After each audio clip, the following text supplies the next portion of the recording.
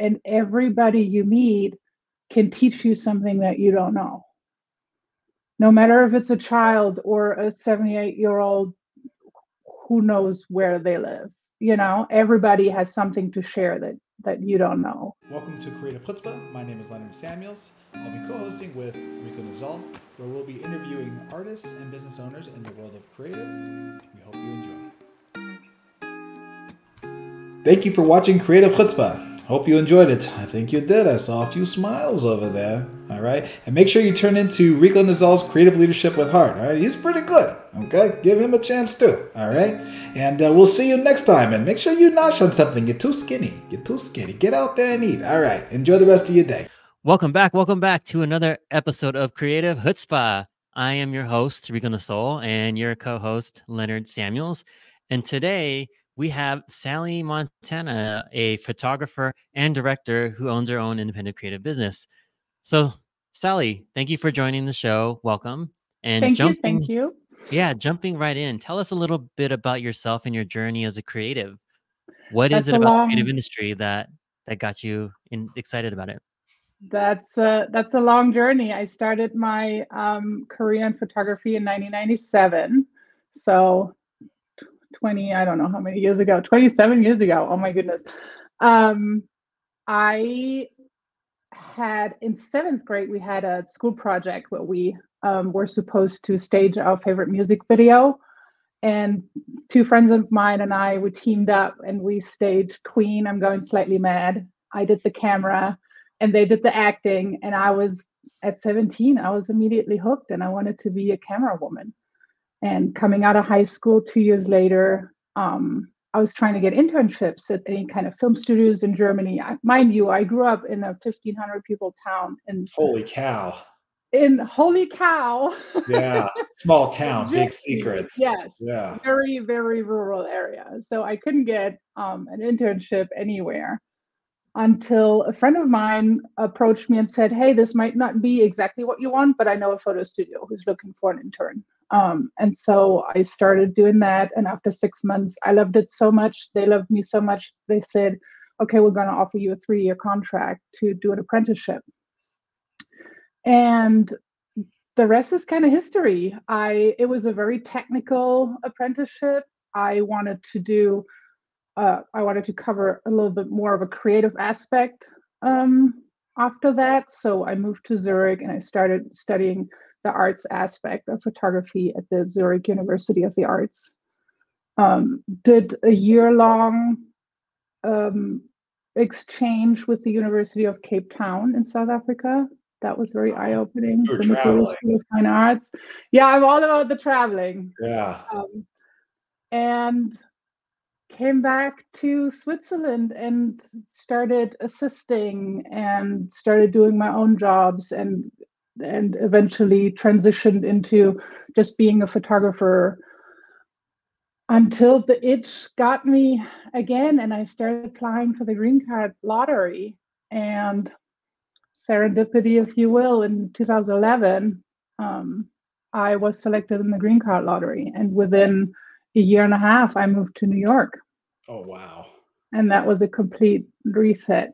So yeah, it's been a journey. Yeah. So you've seen a lot. Wow. So from Germany to Cape Town to Switzerland to the United States. Yeah, and I'm sure there's Switzerland in there. Germany, Switzerland, Cape Town, okay. Switzerland, US. Yeah. So what was it about those places? What was it about? You grew up in a small town, right? So of course, maybe getting more exposure outside of that. But what brought you to why Cape Town? Why New York? What was it about those areas that made you want to participate in the creative scene that was happening there? Well, Cape Town came about because I was assisting a photographer in Switzerland, and he managed to get a job that took us to Cape Town for an entire month, shooting still life, no less.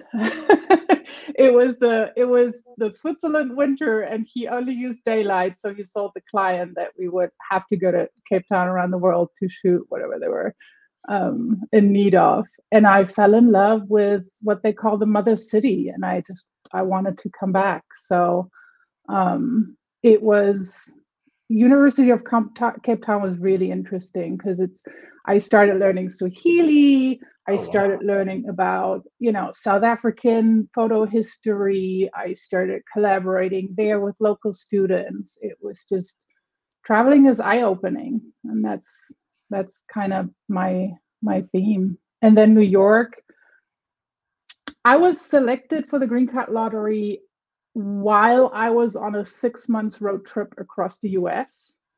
I wanted to do a project about Americans. So I bought an SUV and I slept in the truck and I traveled 6 months across the US. And while I was in Washington State, I received a notification that I was selected. And I thought, this is so interesting. I can look at all of the states to figure out a place where I would want to live. But I think ultimately I always knew that it was going to be New York because that's what makes or breaks you. If you make it there, you make it anywhere, right? That saying holds true. And that's where, for me, the center of the photo industry was at the time. By now, I've moved over to LA.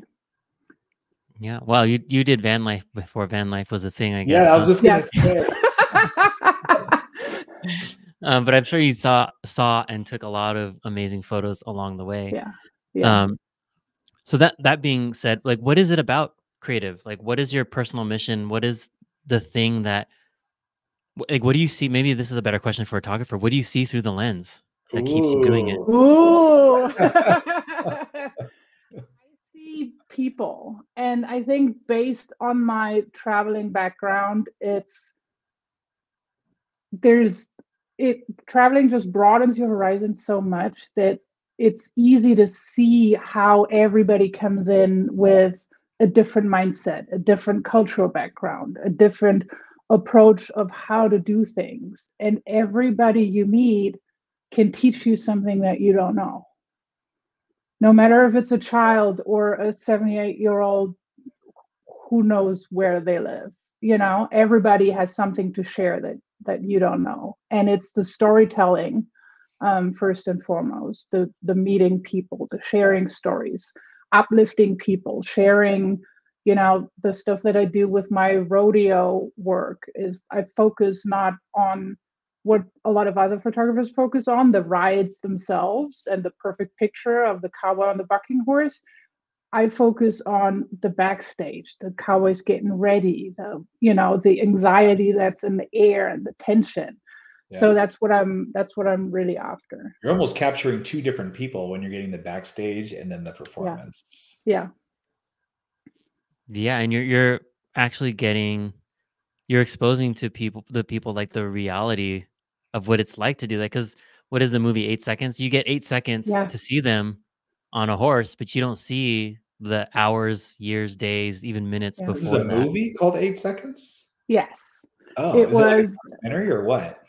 It's Oh so no, interesting that you bring that up. Okay, so here's the backstory to that. but we are talking about serendipity and opportunity. So So 2 years ago, I went to my first rodeo, and I just had tickets for the event, but I didn't know anything. It was a gut decision to leave one day to the next, and I just had my canvas and my camera, and I walked up to the back gate, kind of lingering around, trying to figure out where to set up and whatnot.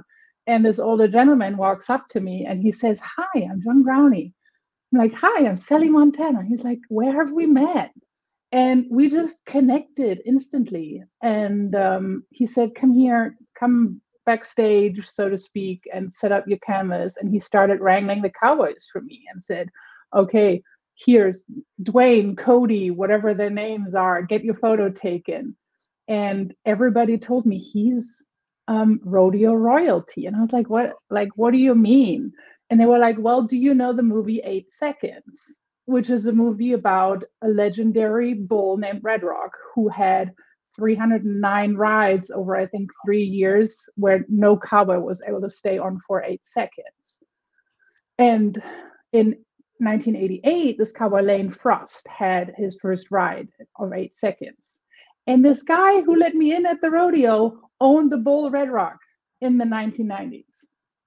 So that was my moment of serendipity. Oh, wow. Yeah.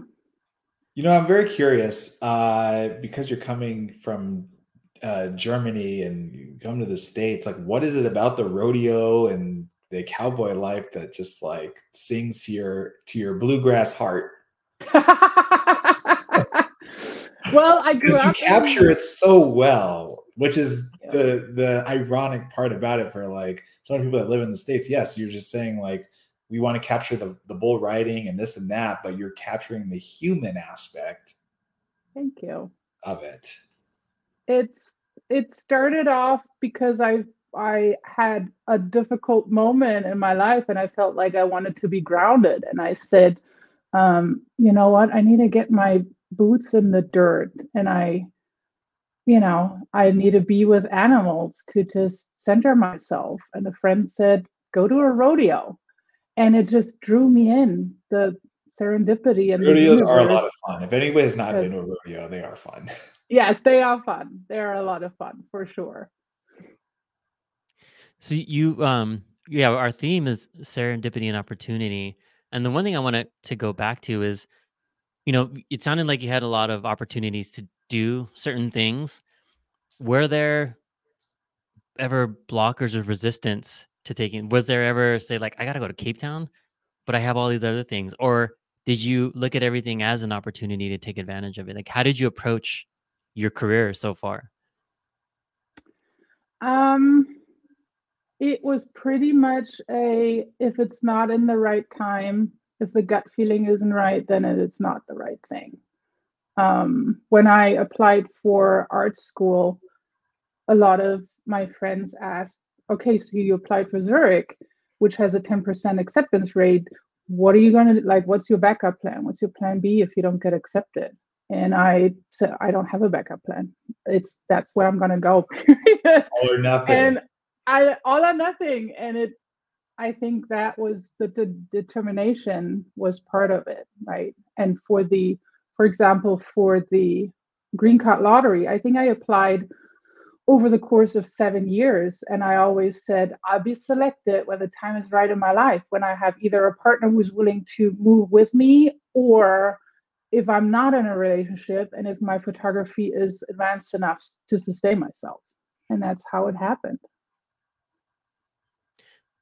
So for you, thinking about those things, what what did success look like for you in those moments, and how has that, if it has, changed for you now? Well, I want to say in the beginning, when I first started off as a teenager, success was a lot of escapism from improving myself to a critical father. Um, you know, like many people do. I think we all I know that wanted, well. I know that well. yeah, right.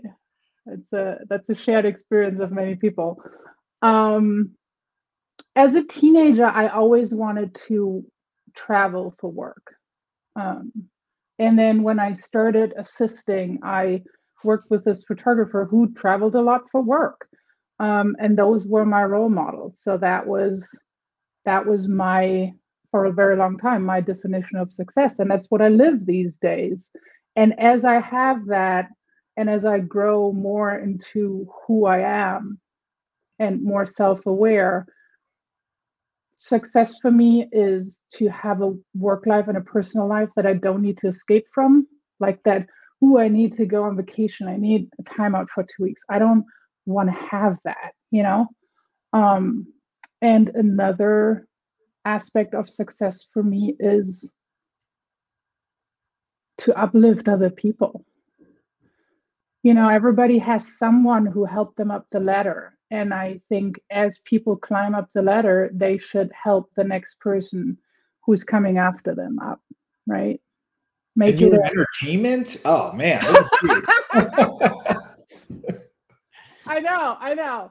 Well, that's What are these another yet words you're another saying? aspect of success. It's like that thrill and the challenge of you have everything honed in and you get 5 minutes, 7 minutes, 3 minutes with talent.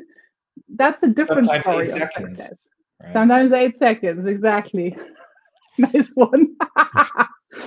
So there was something really important you said there, and I think super in like what people try to aspire to, and is that you don't have to take vacations to escape from anything. So for people who don't know what that feels like or how to create that, what does that mean for you? How have you created that for yourself?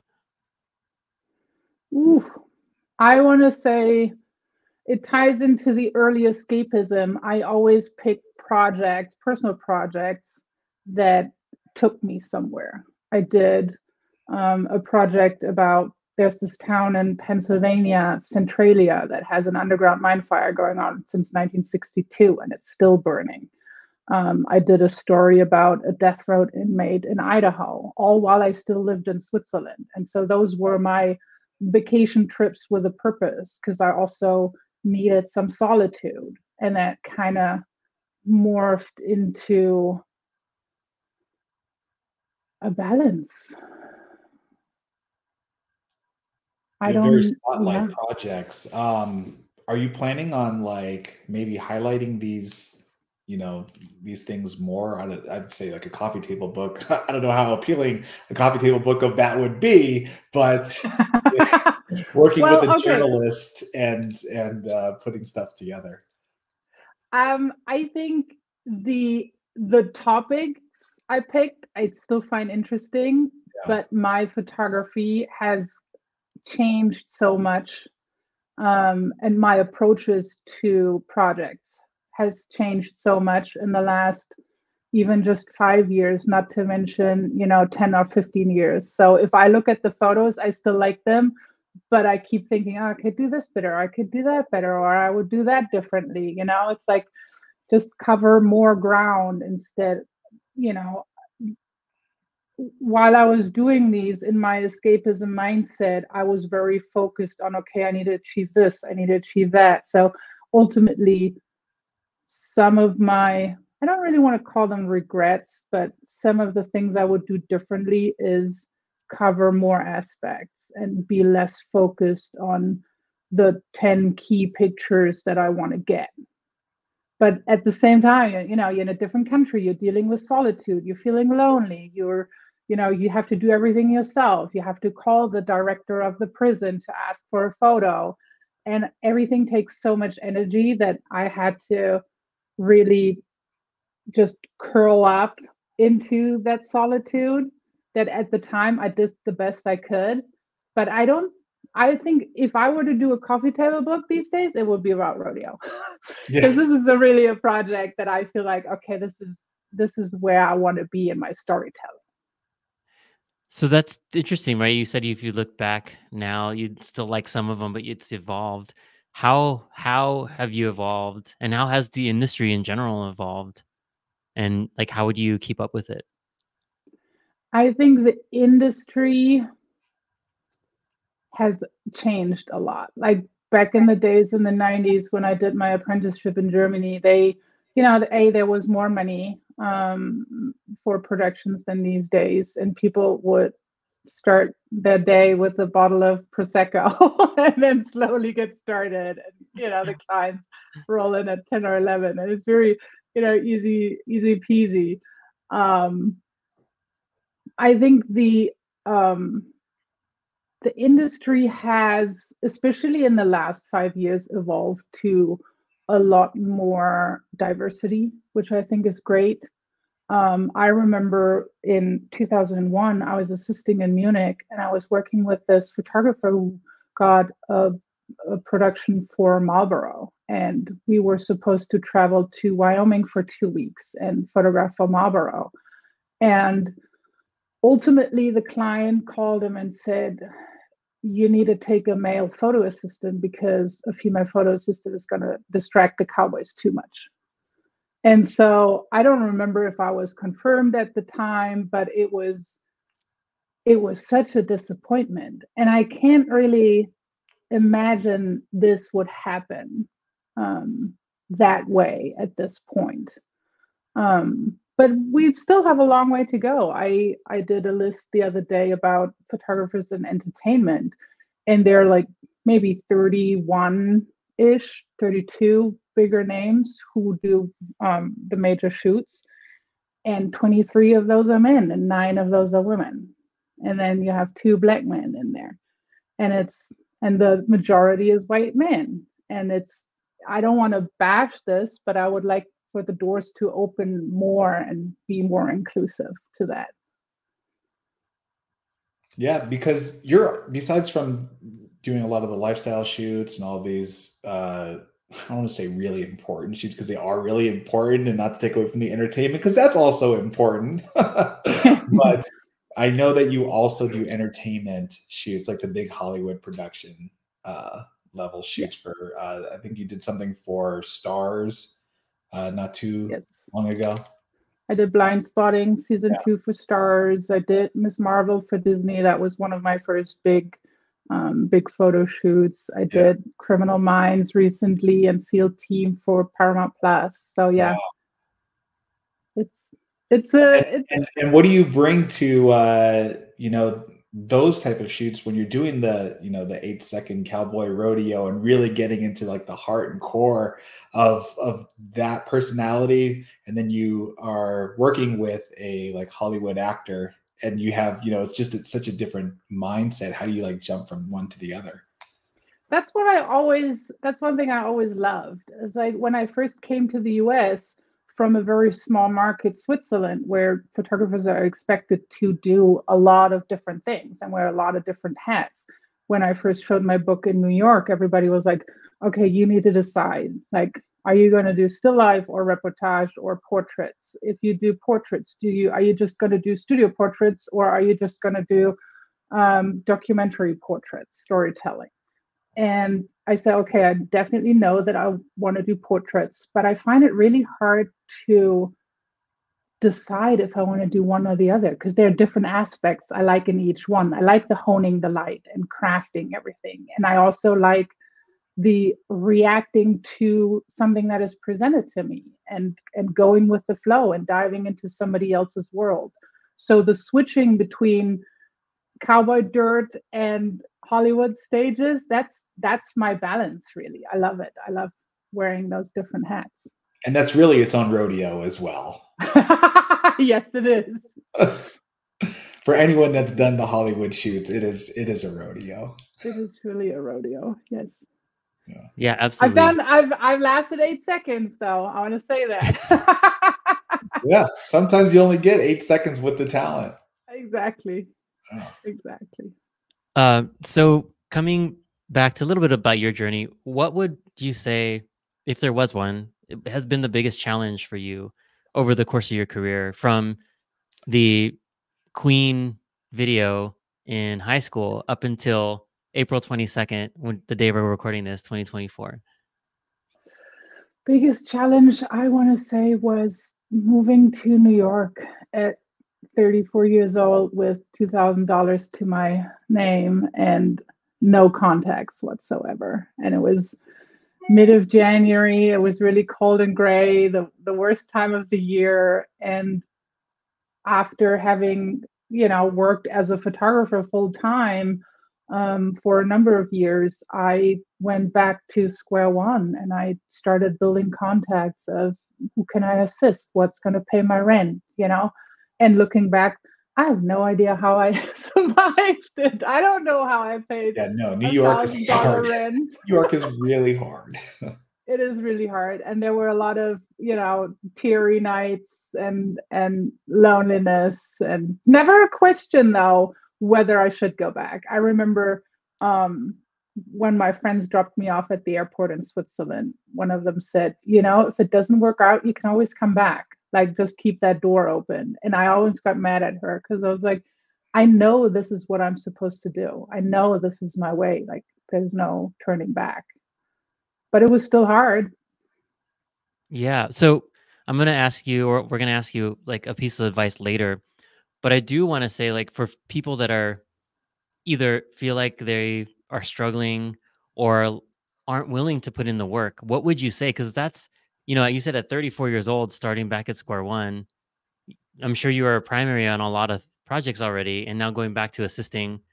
Like, what would you say for people, like, if they're not feeling like they want to start back at square one? That's a What great advice would you give question. those That's people? hard. Ooh, okay. Anybody that all the people that are under 30, just know that there is a good chance that you have to humble yourself. But yes, go ahead, Sally. Stay stay humble and do put in the work. I totally get it when you already established something and you don't want to go back to square one. That's a really hard decision, and it also I know that I had a very privileged situation there, that I don't have children. I never wanted children. I only had myself to take care of. And I didn't have any kind of debt because, college education in Europe does not cost an arm and a leg like it does here. So I didn't have any student loans or anything. And I very much understand that there are people out there who don't have the privilege to start from square one. I want to say to those people, keep something that pays the bills and do the side hustle, because while I did start on square one, when I was assisting, the further I grew into it and the more I got my own jobs, I was working almost full time with this one photographer, but I still had my own business and my own jobs to tend to. And sometimes I would go, I would assist on the morning shoot and then have my own editorial portrait scheduled for 2 p.m. And I would just pray to the lords above that we would end on time, so I wouldn't be late to my own shoot, or I would go to my own shoot straight from the airport coming home from another job. And it's tough. It's tough when you are trying to build your own business while you work for somebody else who has a very demanding schedule. And it's a lot of sleepless nights, but it's worth it. I'm going to ask you a question, and this is the question that I would ask those same people who didn't want to go back to square one, is how bad did you want it?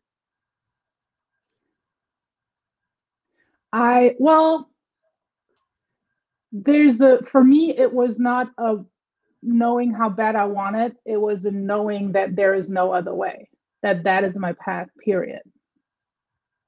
Just like when I applied for art school in Switzerland, I didn't have a plan B. I don't have a plan B. I know this is my path.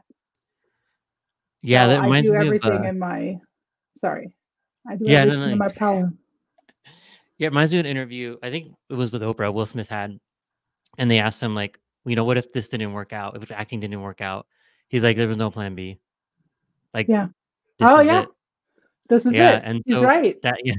so it's almost like that's what I also tell people about, is like having a plan B can be good and bad, because if you have a plan B, that often will hold you back from plan A, because you always know you can fall back onto plan B. Yeah. But know that you do whatever. It's different than knowing you'll do whatever it takes to make plan A happen. So it's just a shift. You may have to do the same exact things, but it's just a shift in thinking about plan B means, oh, I'm falling back and this is what I have to do. Doing whatever I need to do is now I take a job with somebody else. Yes. Yeah, it's a job for someone else, but it's helping me unlock my own business, build my business, and that's ultimately what I'm. And so when I asked how bad do you want it, that's the premise of that question, is your plan B was never your final destination. And some people, unfortunately, their plan B turns out to be their final destination. Yeah. You weren't willing to settle because you wanted your own business. That's when I first moved to New York, a lot of my friends say, well, why don't you take a job in a restaurant or work as a barista somewhere just to make ends meet? And I was like, if I do that, then I don't have the pressure to make it in photography. I want to have that. Yeah, I might, it might hurt for a long while, but ultimately I'll have more drive if I have to make it with the money that I make in photography, no matter what I do, Absolutely. And no offense to any baristas, servers. Absolutely not. Absolutely not. Because that's the new, isn't that the New York story? Yes, you go there to be a dancer, photographer, so like Broadway, and you end up working in a coffee just like shop. you go to LA to become an actor, and You gotta have a story. You can't have everything handed to you.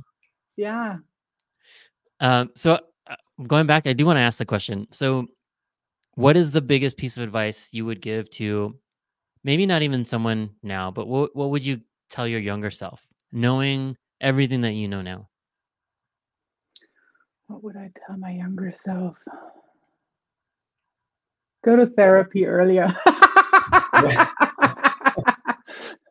um, yeah, because I think that for me, that stalled my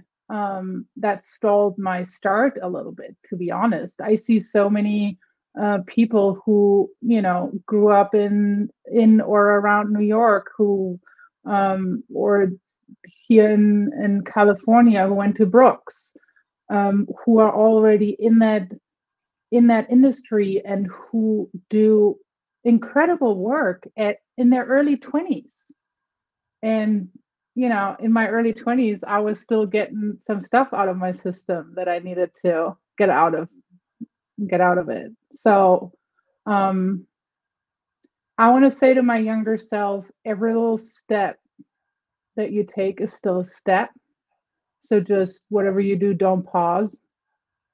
And if it doesn't have to be big, but if you want to, journal 2 sentences if you can't get out more, but it's still progress. If you want to take one photo a week or one photo a day, whatever it is, do it, you know? That's great advice. And there's something that reminded me of another conversation I was having as you were speaking, and the theme of opportunity and also innovation is what I've been getting from this conversation. Is that right now, because you said there's some people in their 20s doing brilliant work. I think right now is the golden era of creativity. And that can be, people Yeah. can disagree with that. But the reason why I feel that is because everybody has access now, Yeah. right? So, like, there's so Yeah. many tools that make creativity easier, some for good, some for bad. But if you're really willing to learn and refine your craft, you can go to YouTube. You can go to, like, there's so Yeah. many like online tutorials. Tools are accessible now. They're web based. Like, you don't need to have all these other things, right? Like, even when I was in high school, I had to edit with like 2 VCRs because Yeah. I didn't have like a reel to reel Holy machine, cow. whatever, right? Yeah. But now kids can like download an app on their phone and Yeah. edit like full length like video and AV. So that's what And I that's mean by, the yeah, go ahead, go ahead. that's the technical part, right? You can learn anything off of YouTube or masterclass or creative live, whatever the websites are, right? um but you can also connect to other people so much easier. Like when I was in my 20s, it was it was barely the start of the internet for me, and there were no forums like that where it wasn't easy to find. And now you have all these amazing, you know, communities that offer advice and exchange and collaboration, and that's something that is, really a positive in that, for sure. Yeah, and shout out to Reed, who I interviewed last year. Um, to your point about access, like, use people like us, Yes. LinkedIn, right? Like, now, like, younger generations have so much more access. If they want to, if you want to LinkedIn message your favorite director, do it. Yeah. Right? If you want to find them on social media and Instagram and send them a DM, do it. Right? Like, you Yeah. have so much more access now than we did growing up, where like you had a pager. And what are the odds of us finding Pager. someone's pager number, right? Like, are you gonna find Francis Ford Coppola's pager number somewhere? Probably not. Are you gonna write them a letter, like a snail mail letter, because you found their address? Probably not. So Yeah. the access, the training, the collaboration, ability to collaborate, all that stuff. Yeah. That all of these things are why I feel like right now is a golden era of creativity. And as someone on the go, what's your go-to camera? Ha! My go-to camera. So I used to start off on the CNRs on the 4x5, which is no longer my go-to. Um, I had a Mamiya RZ 6.7 for a very long time, and then I switched to a digital Hasselblad 31 million. And by now I shoot on Sony, and I love it. Nice. So if you did give someone, like, what if they wanted to look for their first camera that's not like point and shoot? Like, what's a good camera for someone who wants to get into photography? Because I'm still using the ones that you do this. Yeah, yeah, yeah. And then you just get the little Kodak $8 Leonard's like, at I'm the still gas using station. this. yeah. You only get 12 shots and they got to be good. Yeah. The best camera is the one that you carry with you, right? So if it's your phone, that's a good camera. It might not be something that you might be able to sell, although, you know, a number of years ago, the New York Times printed an iPhone picture on page 1, right? And then you see all the Apple commercials that are shot on an iPhone, right? Yeah. So that's really good. I want to say, well, the Sony that it's so much more affordable these days, right? Back in the day, or just a number of years ago, you had to spend $30,000 for a Hasselblad body, and then $8,000 to $10,000 per lens that you wanted to own. And by now, the kids are down to probably around $5,000 that shoot really good. You know, I use my Sony both for the rodeo. It's really good in high ISO, but it's at the same time it has 61 megapixels, and the files are beautiful and crisp. And if you have good lenses, there's so much quality, right? And I understand that $5,000 is still a lot of money, so you might want to. I don't know all the models. It's not 30 grand, that's for Yeah. sure. No, exactly. Yeah, it's not 30 grand. And, Which what it used to be, yes. the Sony is probably a good place to start if you're looking. Yes. Yeah. I want to say. I have one more fun question to ask.